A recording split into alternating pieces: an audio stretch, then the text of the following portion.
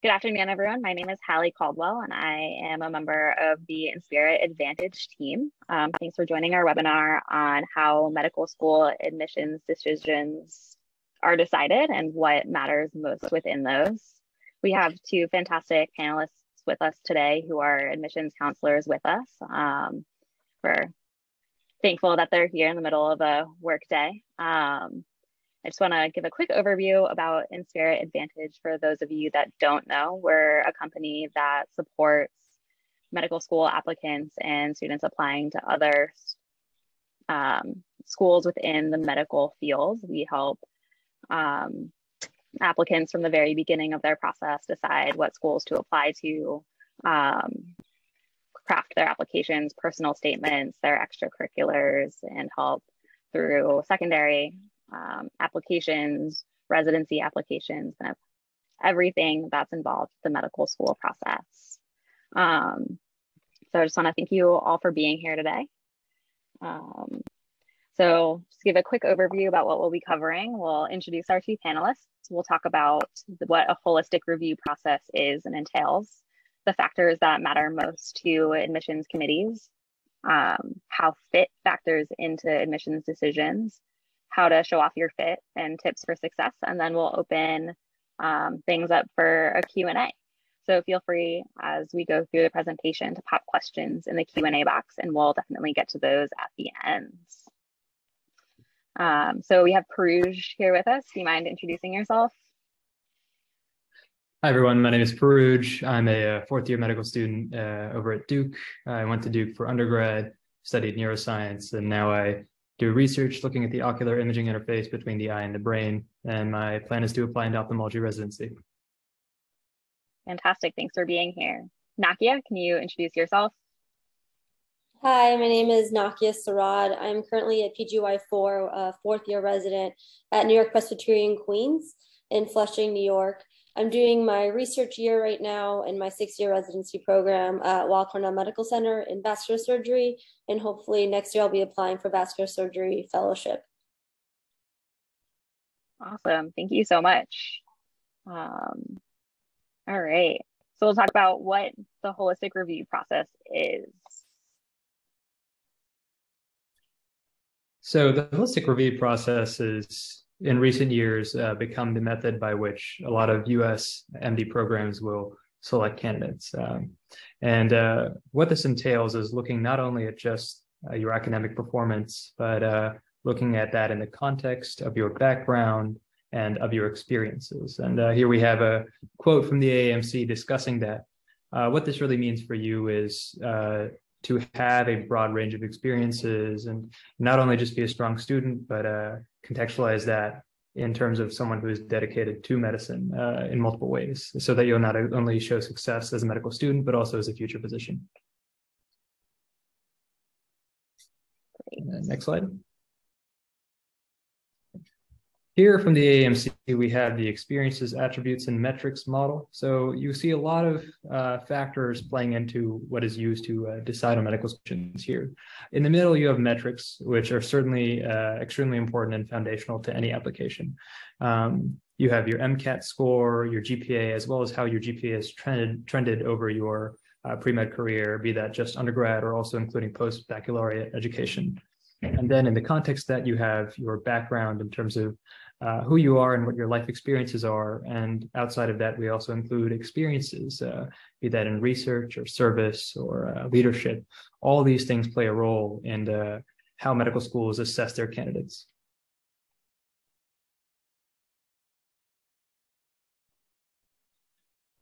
Here we kind of break this down into core principles of the holistic review process. Selection criteria are broad. This is intended to have people from a diverse range of experiences come into medical school. Academics are very important, but on top of that, we have attributes and experiences as discussed in that model. Schools are looking for people who have something tangible to bring to medical school and to a field of medicine.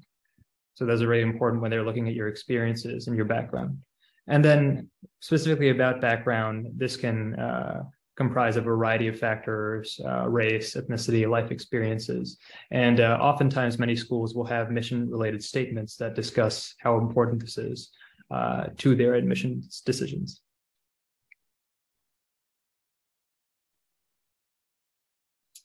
So there are some core competencies that AAMC provides and that medical schools are looking for on this list. And this is what they look in your application.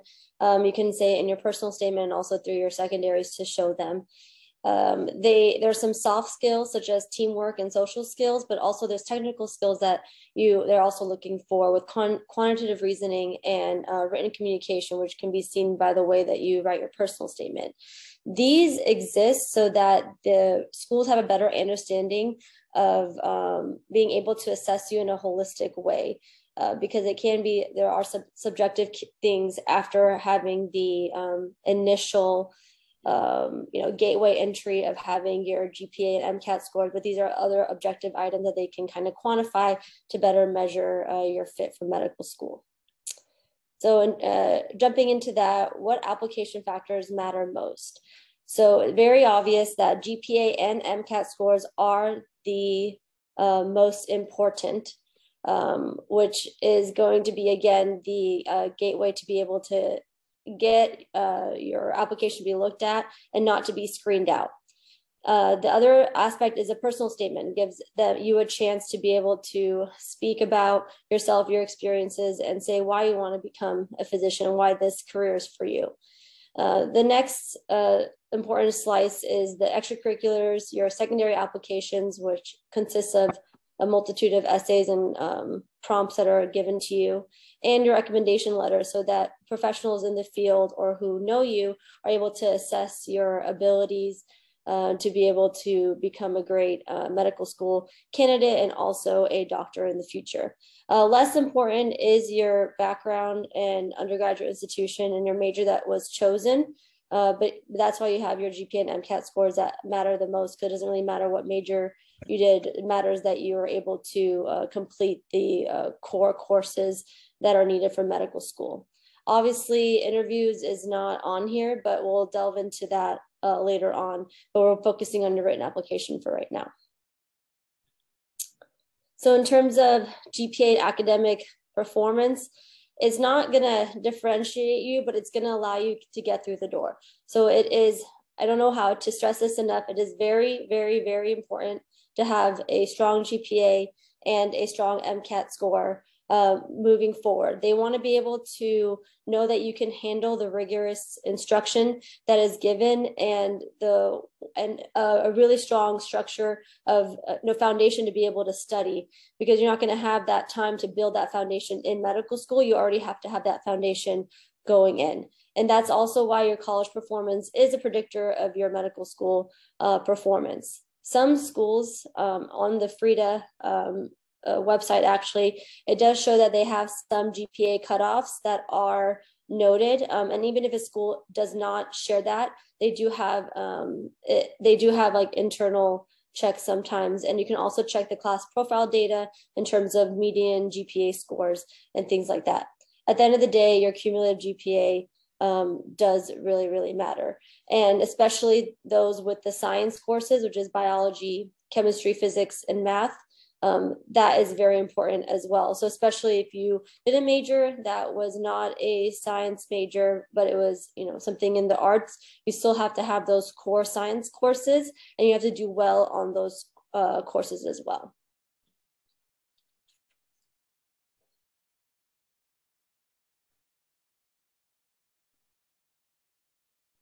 And now the second part of that is your MCAT score. So just like your GPA, this is a foundational aspect of any application. And especially in light of one of our standardized board exams in medical school, the Step 1 exam, now becoming pass-fail, having this reference of a standardized exam from the time of pre-med becomes increasingly important. So these scores are crucial. And even though a GPA might more accurately reflect your academic performance over a longer period of time, because this is a standardized test, it can compare students from different institutions who perform different majors, who might have had different tracks leading up to medical school. So it's a crucial test. In terms of MCAT cutoffs, not too many schools will give you a specific cutoff number, but a lot of allopathic USMD programs will expect you to score in a certain range. This might range anywhere from a 505 to higher than a 510. And again, the reason there aren't hard cutoffs is because this is a holistic process, but it's important to emphasize how crucial this exam is to your application.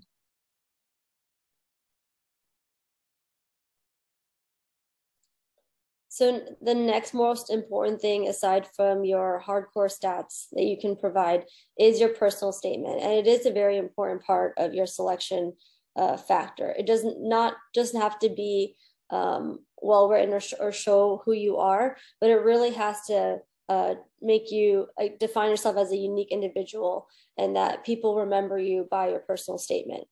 So again, and this is why the holistic review process and the admissions committee needs to know more about just your metrics and your candidacy. It does sound cliche, but it truly is the heart and soul of your application. You can really showcase your writing skills with vivid imagery and really have thoughtful anecdotes that are well written, and a strong self-reflection to work in your favor here. And this is also a good opportunity to show the AAMC that you have those core competencies that were mentioned previously. And you can show off some of those soft skills that we talked about, your commitment for passionate patient care, and also maybe a relevant anecdote that showcases this, and also your ability to work as a team, or even to self-reflect on a difficult time and how you were able to overcome that struggle. They do want to see that you're passionate about something, and that you're also passionate about how it ties to medicine.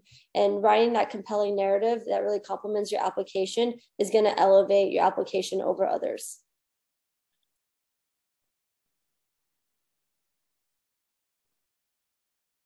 So after the personal statement, the extracurricular activities that you mentioned are an important aspect of your application.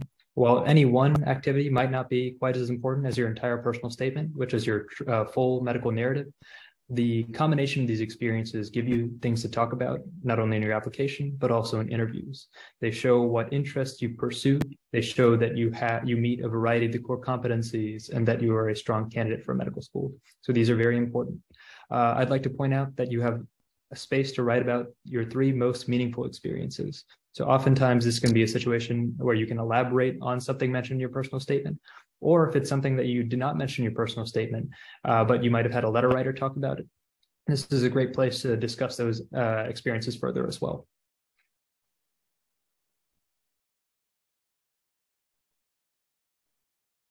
The next aspect is letters of recommendation. I think we skipped a slide. There we go. So, and you're able to write very well about yourself, but the admission committees, they want to have some type of evidence to be able to back up the claims that you do make on your personal statement, and also on your extracurriculars. And this is why letters of recommendation are so important. You don't want just a letter of recommendation. You want a strong letter of recommendation from these third-party perspectives to add the layer of credibility to your application.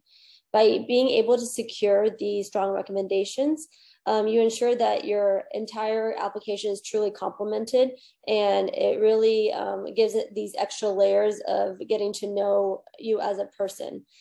And also, it also is important in forging a deeper connection with those letter writers, so they can be able to bring out those qualities in you.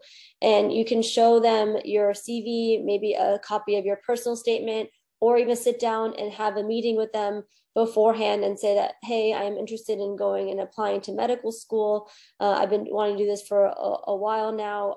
Would you help me write a letter of recommendation? Would you write a strong letter of recommendation for me?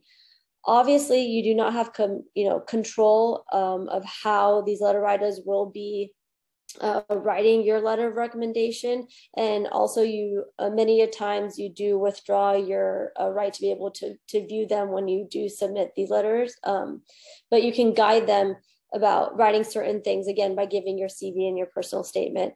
And again, you want to make sure that you choose people that have the best ability to vouch for you as a candidate for medical school, that truly know you very well.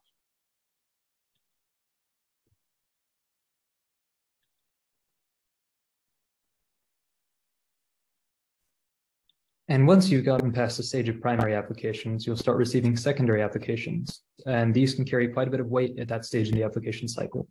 These can be anywhere from 2 kind of non-specific essays to 6 or 7 very specific essays that can be very demanding or inventive depending on the institution. So these essays can really provide insight into how well you align with the school's mission, unique aspects about yourself, unique experiences that you've had, and these will play a major role in deciding on interviews once you've reached this stage of the application cycle.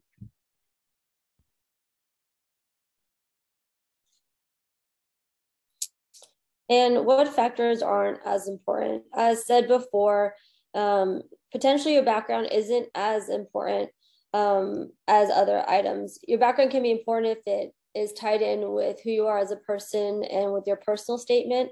But it's not a factor as if you are from a rural area, then it's going to preclude you from being able to go to a school that's in an urban environment. If you want to go to a medical school in a rural environment, then if you lived and were born in a rural community, maybe that may help you because you can attest to that in your personal statement. But again, it's not a screening factor when you're applying to medical schools. The next is the college's prestige and reputation. Again, they just want to make sure that you have that strong GPA, especially the science GPA and the MCAT score. But it shouldn't, again, preclude you from getting into a medical school. The only factor that I may see here is that if you are applying to a prestigious medical school in the top 10, like Harvard Medical School, and that you come from a community college background or a state college, and there are particular feeder schools that go into these Ivy League medical schools, you may not have as high of a chance as someone else to be able to get into these schools. But it's not. There are other factors that are at play here. It's not the only thing.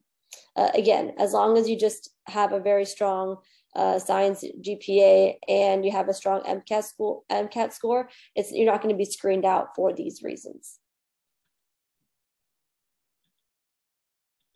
And now we get to the interviews. We didn't put these in that breakdown of what's important because you get to the stage, interviews matter the most. So it's a great opportunity to get an interview. You should feel very proud of yourself for getting any interviews. And once you get to this point, schools are no longer looking at your academic accomplishments, no longer looking at your accolades. They're looking at how you perform during interviews. They're looking at how you talk to people, what your personality is like, how you can think about things on your feet, and how you work in teams. You might have different styles of interviews. At this point, I'm sure some of you might have heard of traditional interviews versus multiple mini interviews. They test different aspects of your personality and your abilities. And all of them are important to prepare for. I just want to emphasize this can be very scary to consider that this is what might make or break your candidacy for a program, but you should feel very excited to get interviews and only count them as an opportunity. So what is a fit factor? So fit is essentially how your profile and your personality aligns with the medical school and their mission statement and the atmosphere that they are trying to provide to create future physicians. So essentially fit is a two-way street. You want to feel that you will belong to the medical school and be able to succeed there. The medical schools also want to feel that you are a good fit for their incoming class and that you're going to be able to contribute to their overall mission statement.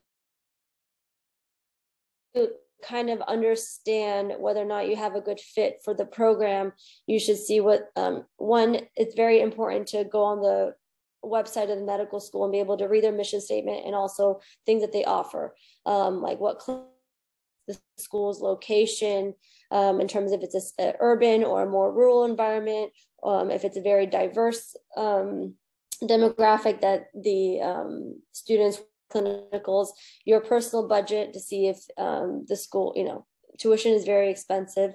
So that also plays a factor where you want to go into medical school, and the price it takes to be able to live in that certain location, like in a city versus a more suburban area. Also what extracurriculars they offer and what research opportunities they have as well, and class size.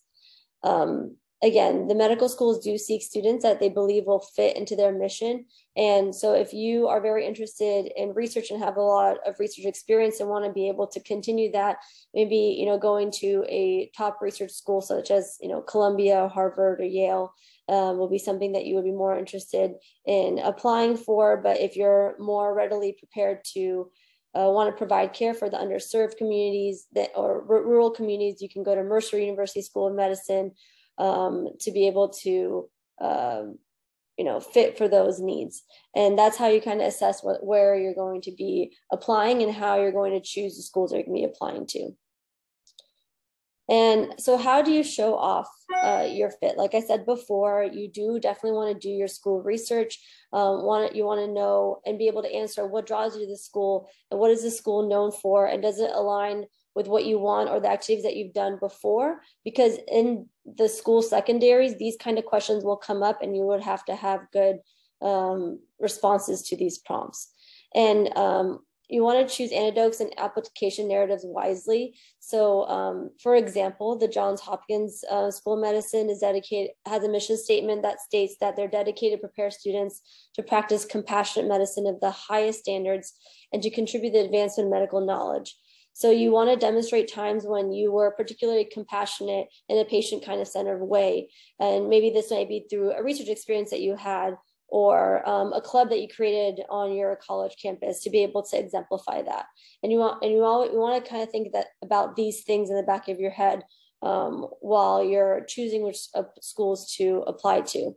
And during this process, you also want to know what your personal mission is, and what would you be dedicated to, being a part of in the forefront of being a physician. Would you want to be more involved in research? Do you want to be more involved in serving rural communities? Or do you want to, go into global health? So those items, you just want to be able to make sure that your personal mission aligns with those schools. So here are some tips to enhance your application. Is one, give your GPA a boost. So if you already apply or you already completed college graduation, or you're about to complete your undergraduate education, and you believe that maybe your science GPA is not the strongest, you can consider going and applying to a post-bac program or a master's program to be able to kind of give you that extra edge so that you're not screened out for certain GPA requirements. Retake the MCAT. Cannot stress this enough. Studying for the MCAT is quite rigorous and it really tests someone's patience and endurance.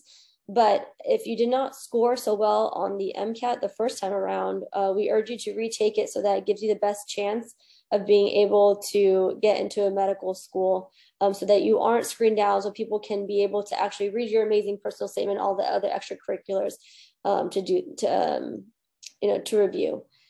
The next thing is take time writing your personal statement. It is the second most important thing other than your metrics.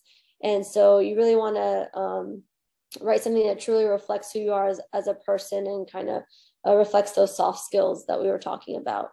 The fourth thing, again, give your recommenders the materials that they ask for, or, that would be very helpful in writing your letters of recommendation, like your CV and your personal statement. And also you can guide them in saying, this is something in my CV that I want you to attest to because this is what we worked on together.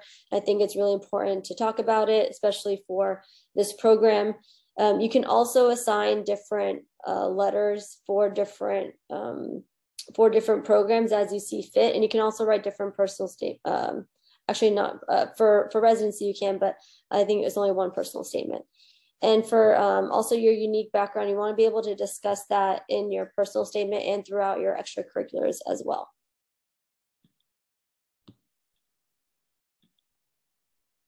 All right, that brings us through all the content that we wanted to cover. So I want to open up the floor for some Q&As. Feel free to pop your questions into the Q&A box and we'll go through those. And while we're waiting for a couple of those, Nakia, Praruj, what are some things that you wish you had known going into the med school application process? I think the MCAT would be the biggest one to have to retake it. I did retake my MCAT once, but I think even if I retook it again, it would have made it easier for me to have more medical schools to choose from. I did actually have both allopathic and osteopathic schools to choose from, and I chose to go to an osteopathic school because it was a better fit for me. And I am in a surgical specialty, so you can go to an osteopathic school and still, go into any specialty you want, especially nowadays, because I think that was 5 years ago that happened.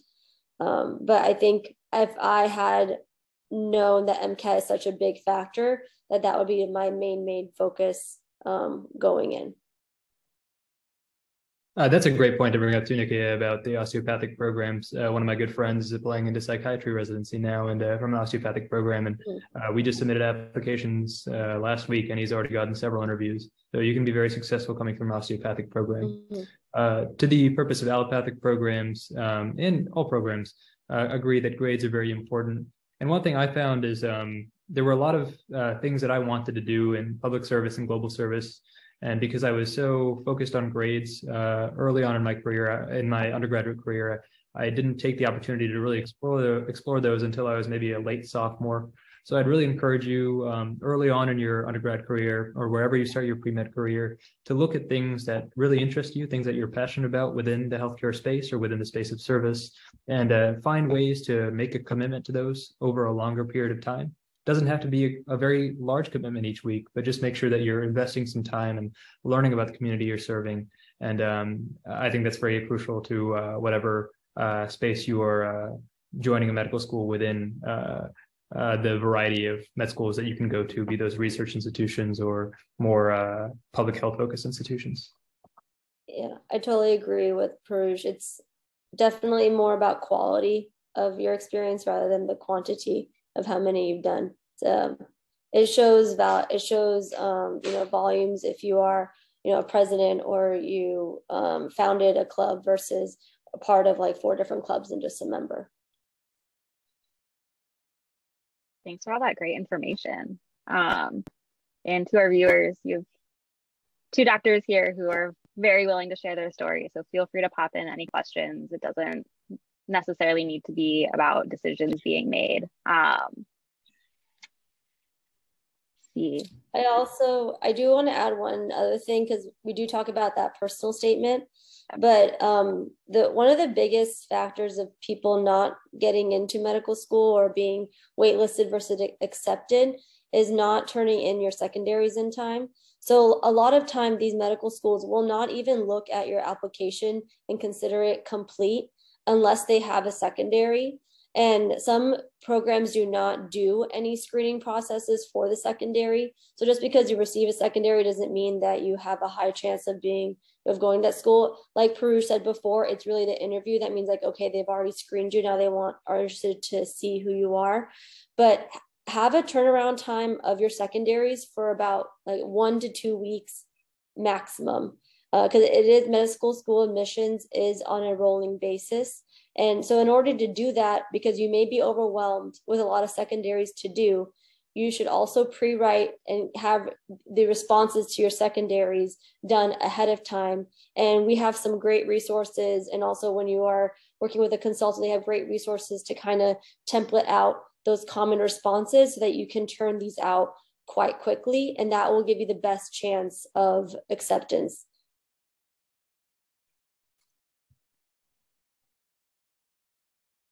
It's a great point. Looks like Esther has a question. I'm gonna allow you to ask your question.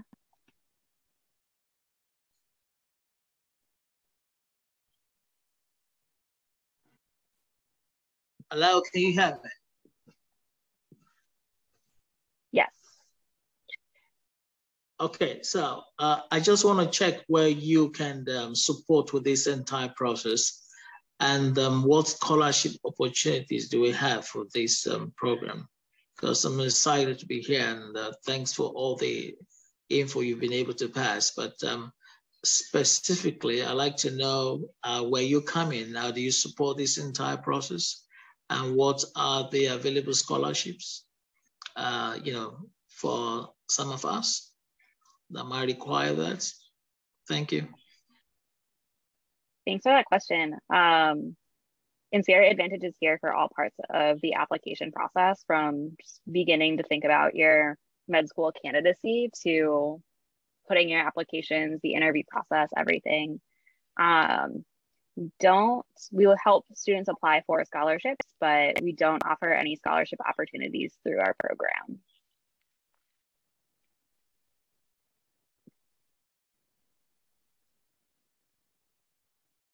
And yes, speaking to the sort of service we provide for students applying, we help students at any stage of the application and kind of throughout those most important months leading up to preparation for a major exam. If you are working on MCAT preparation, in preparation of primary and secondary materials. And then once you've gotten to the stage of interviews, we do some very rigorous interview prep to make sure that we've covered all our bases and made sure that you're ready for the questions you might encounter.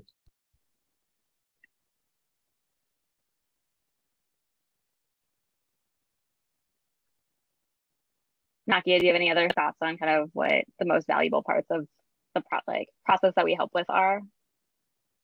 I mean, again, it depends on what program you're interested in enrolling in, because we have full support, which really means that it depends on your consultant, but you basically have one-on-one access throughout the entire process with your consultant. If you do, I think the full involvement program, and so which means that if you ever have any questions on any application of prep, your primary, secondary interviews, and even choosing what medical schools you want to go to and ranking them, we're part of that entire process.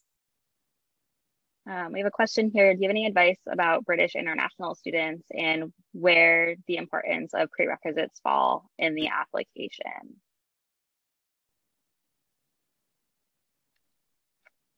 I don't know if we have specific information on. Oh, sorry, go ahead. Oh, no, I don't have too much specific information either. I was just going to ask if Kaja could expand on the prerequisites that they're talking about.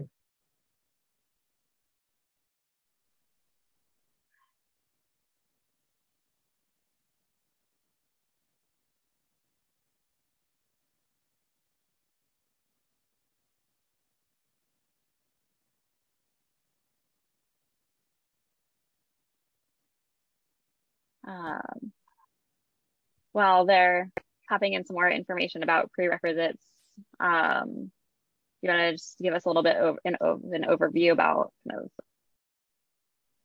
Sure. Yeah.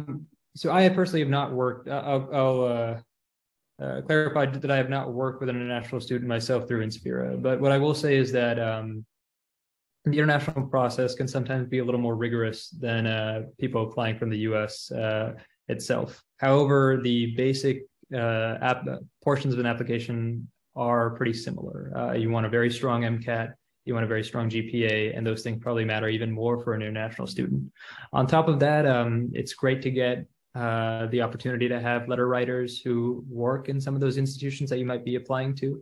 Let's say that you want to go to UCLA. Maybe if you've worked with a researcher at UCLA who can write you a letter of reference, having some more targeted recommendations from people in U.S. programs could be very helpful in those situations. In terms of the other prerequisites, having an emphasis on service, showing dedication to research, kind of looking at that EAM model and finding a way to build a narrative for yourself, all of that remains very important. And it's just the way it is that it just has to be a little more competitive from an international student. Yes, I've also not had, oh, go ahead. No, sorry, go ahead. Well, I personally also have not had experience with international students trying to get into medical school, but I do work with a lot of the residents who are IMGs or international medical school residents who are trying to get in. And some of the issues is, visa and things like that. So that also is something to look into like how you can legally be able to complete your education here in the United States. And exactly what Praruj said, it's really important to find something that would tie you to that medical school, have institutional ties, so that they are more keen on seeing how your credentials are essentially valid, because the only standardized way to kind of look at that is probably MCAT. GPA may not even be standardized internationally in compared to some academic programs here within the US. So those are probably going to be the bigger factors. Great. Is there a requirement that med school students have wet lab experience, or is there another type of med patient related experience okay? Are they referring to, to be able to, like as a prerequisite to apply for medical school, or when you're in medical school, when they do wet anatomy lab? Maybe that's not specified, but maybe can we answer both of those? Okay. Oh, sorry, applying. For applying. I mean, a lot of the times, like for, I believe, biochemistry and even for physics, they do have the lab component that's attached to it, depending on the undergrad that you were in. So if you do have that, then it will be contributing to your science, but I don't think there's a specific wet lab that you have to do that is going to be needed to get into medical school. And then in medical school itself, most people have a wet lab anatomy lab. And again, every curriculum is different for each medical school, but usually that's the wet lab experience that they have. And they have a lot of simulation now as well. So you may have cadavers and also models that'll help with simulation in terms of anatomy and getting to learn the human body. And those would be considered quote unquote wet labs. Awesome. And I'm not sure if that was more just about having experience in a wet lab setting or specifically about scientific investigation or research. But if anyone's curious about that either, you don't necessarily have to work in a basic science or wet lab setting. Many people will do clinical research as well. So it's if you are affiliated, if you work at a undergrad institution, or if you were doing a master's or post-bac program at an undergrad at a institution with a medical school, feel free to reach out to some of those investigators in that school and see if there's any place to do any sort of chart review or work on clinical trials. Those can be great experiences to also strengthen an application and show your dedication to research if that's important to your med school career.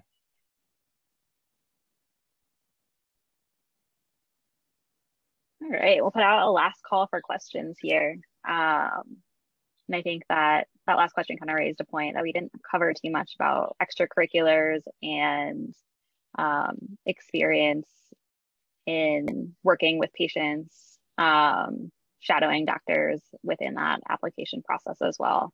I know those are all pretty important parts of the application process. How do you feel like those factor into decisions kind of in that ranking order? I think it is very important in decision making, especially with the aspect of fit, because when you are involved in certain types of extracurriculars, if it is more research heavy or community service heavy, or even it can be even like legal litigation heavy, if you're involved in health, laws for health as well. I do have some candidates who are interested in that too. Those are important things because it really speaks volumes of what your interests are. And if that is not something that the school supplies, that you may also show initiative in knowing how to start something like that. So if you founded a club on legal health, and that's something that's the program doesn't have, and that that, then you can speak volumes to that. So you want to just be able to make sure that you do things that interest you, and then find medical schools that kind of showcase and can complement those interests, or that you have the skills necessary to create your own chapter or club at the school. So yeah, but the extracurriculars are definitely really important because it kind of helps define who you are as well. All right, well, thank you all for being here. I think that wraps us up for today. Nakia, Praruj. I really appreciate your time and all of this fantastic information. And to all of our participants, we'll send out an email in the coming days that will have a link to the recording of this webinar. Feel free to reach out to Inspirit Advantage for any questions that you have. If you want to find out more about our offerings, you can schedule a free consultation with our team. And I wish you all good luck in your application endeavors. Hope you all have Thank you for having us. Yeah. Have a great rest of your day, everyone. Take care. Thanks, everyone. It's great to meet you both. Thank you.